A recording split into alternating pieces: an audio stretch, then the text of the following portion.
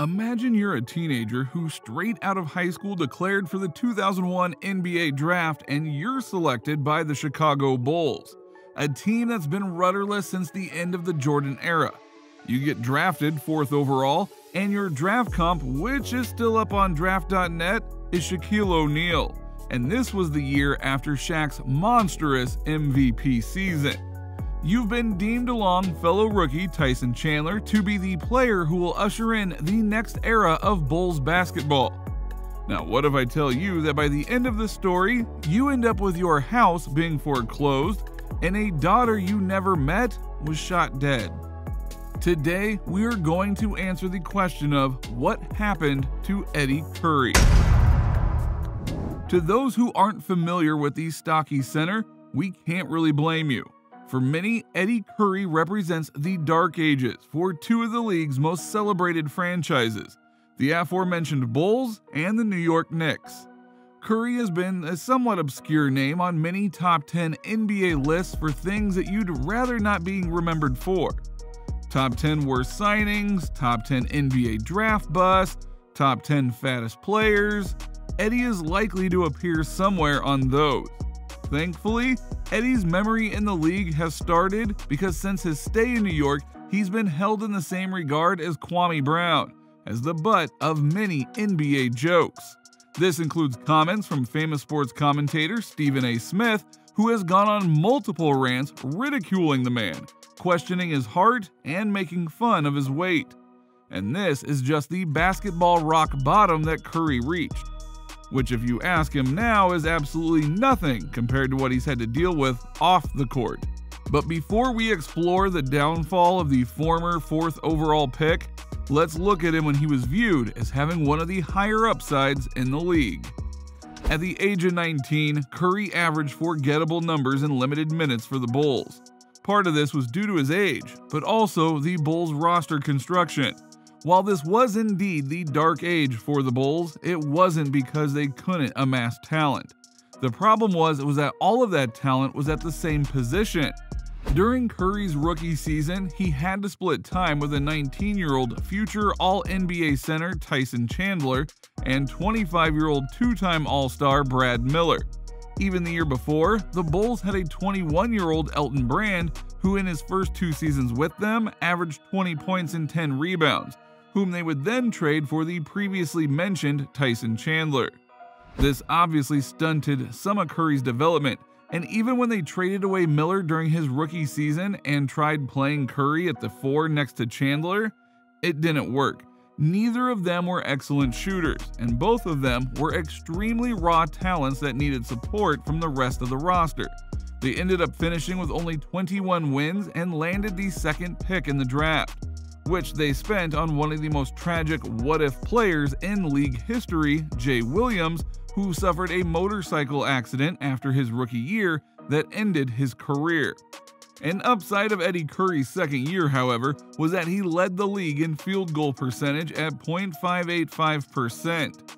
This was the first time a Chicago Bull had led the league in a major statistical category since Jordan's retirement. Curry compounded on this improvement over the next 2 years until ultimately leading the Bulls to the playoffs in 2005. This was the first time the Bulls qualified since Jordan and looked to be the moment Curry would start making his mark on the league. But this was actually the moment when his career began to take a turn for the worse. During a game in March that season, Curry complained of chest pains and lightheadedness. Normally, this might not seem too alarming, but they were both symptoms of a possible heart arrhythmia. While for the general public these symptoms seemed to come out of nowhere, the Bulls organization had heard Curry complain of them all the way back in training camp that year. He was actually taken to the hospital due to the symptoms when they flared up during a conditioning drill. The Bulls, now erring on the side of caution, benched the big man for the remainder of the season, including the playoffs, where the Bulls lost to the Wizards in the first round. This was the beginning of a public controversy surrounding Curry and his condition. This was particularly bad for the young center as he was a restricted free agent that year. He had an impressive year, averaging 16 points and 5.8 rebounds. The 22-year-old was looking for a major salary increase. Regarding these numbers, remember that this took place during the slowest paced era in NBA history. Points and boards were never harder to come by, so his numbers at the time warranted the pay bump he felt entitled to. Things reached a stalemate when the Bulls wanted Curry to get DNA tested to see if he was predisposed to a condition called hypertrophic cardiomyopathy, a thickening of the heart muscle that has been linked to other young athletes' sudden deaths. Curry refused, stating that he had already been cleared by the doctors to play. Neither side budged, so Curry was involved in a sign-and-trade to the Knicks. This seemed to be a great move for him, especially with the 6-year, $60 million contract, which at the time was a pretty sizable contract. It looked like Curry could get a fresh start and continue to build on the growth he had made the year before. While his first year with the New York team was lackluster, his second was the best of his whole career. Averaging 19.5 points and 7 rebounds, he realized the potential that the Bulls scouting department saw in him. Sadly, next year his production fell, and the year after that to 13-5, and the year that he played only 3 games, he averaged a total of 1.7 points a game and only 1.3 rebounds.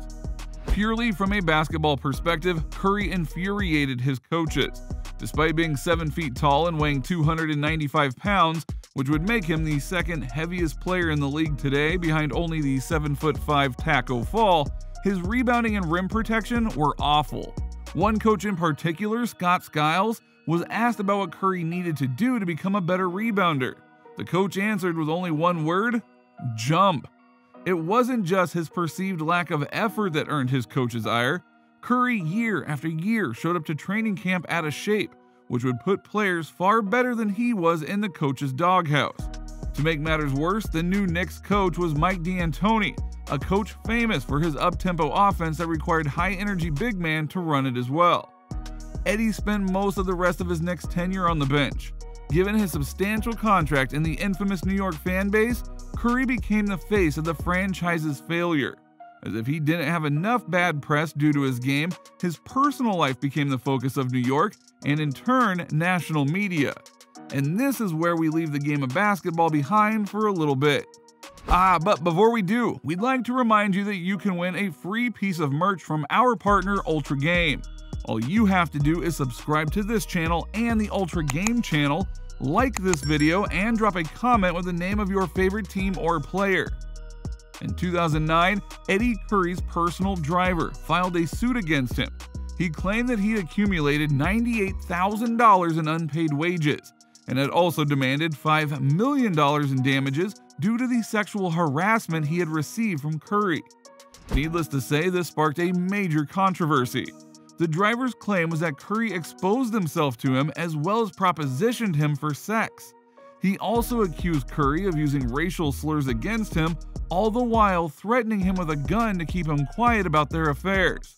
Curry denied any and all allegations. A federal judge dismissed the lawsuit and sent it to arbitration. You'd hope that'd be the worst thing to happen to him during his career, but it was far from it. A few weeks after receiving his suit during a road game against the Sixers, Curry was sitting on the bench. Mid-game, he gets told to head back to the locker room, where he finds one of his friends crying. His friend tells him that he needs to call his assistant, and when he does and asks him what's up, his assistant says, "Bro, Nova is dead, bro. They killed her." His assistant was at the scene of the shooting where his ex-girlfriend was shot, and he said, "I'm here on the scene now. There's blood everywhere, bro. I think the baby may be dead too." Nova wasn't alone during the shooting. She was with her and Curry's children, a 10-month-old girl and a 3-year-old boy. Both Nova and her daughter died in the shooting. Following that traumatizing time of his life, his career continued to fizzle out. His hardships didn't end there, as Curry was $2 million in debt. He had made roughly $57 million over his career, making him another cautionary tale for upcoming professional athletes. He defaulted on a nearly $600,000 loan. He claimed that he shouldn't have to pay it because he has too many expenses. He had lost thousands to family and friends taking advantage of him, as well as his immaturity coming straight out of high school, leading to stupid spending. Finally, after a short stint in a couple of foreign leagues, Curry retired from being a professional basketball player. If there's any ray of hope in his story, it's how he managed to get his life together long after leaving the game. His wife Patrice has been his rock through all of his turbulence and has helped him raise his 7 children, including his son that survived the shooting. With her as an anchor, he has grown up and become a better person. He has remarked about the many jokes that are made at his expense, saying, "And on those days when I, for some reason, get sucked into the comment section online and end up seeing some of the stuff people still say about me all these years later, all I have to do is look across the room at my children or at Patrice, and I instantly realize the difference between what's not important and what is." And that is it for our video today. What do you think? Have you come to think of Eddy Curry in a different way? Do you think that there's a line that fans shouldn't cross when making fun of a player? Let us know in the comments below. Also, don't forget to leave a like if you enjoyed the video, and subscribe if you'd like more videos like this uploaded daily. We will see you next time.